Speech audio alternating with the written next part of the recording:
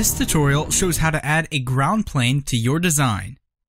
Ground planes can carry higher current than thin traces, improve noise immunity, and reduce electrical crosstalk. This feature is used to create a solid copper plane on either top or bottom of the printed circuit board. Pins belonging to the ground net will become connected together via the plane. The plane will flow around other copper objects.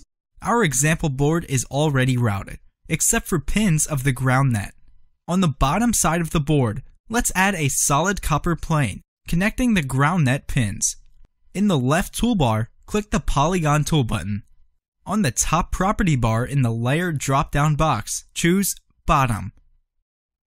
Click a point to set the first polygon vertex. Move the mouse and click at each vertex.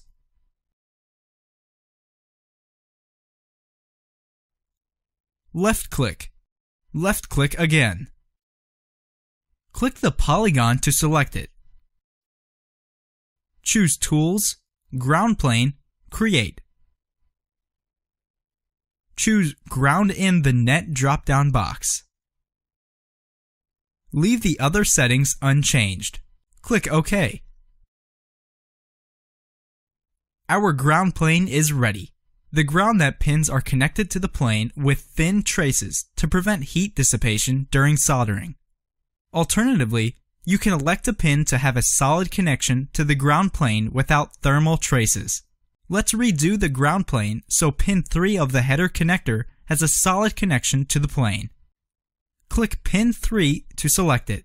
Click the Additional Properties button. Click Solid.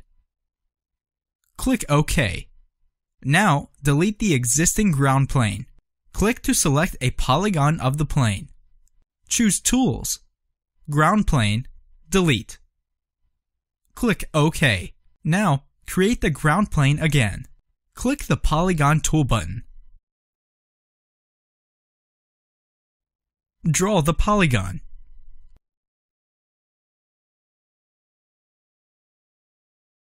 Select the polygon. Choose Tools, Ground Plane, Create. Choose Ground Net. Click OK. Now, the pin 3 connects directly to the ground plane. Creating ground planes is easy in Pad2Pad.